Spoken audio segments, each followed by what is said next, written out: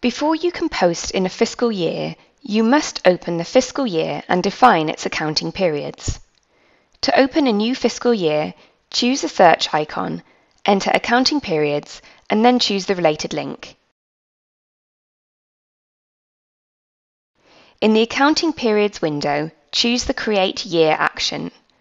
Fill in the fields to define the structure of your fiscal year.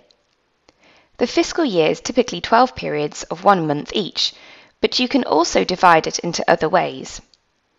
Choose the OK button. The accounting periods are added to the page. The starting date and name fields are filled in. The name field uses the name of the month from the starting date.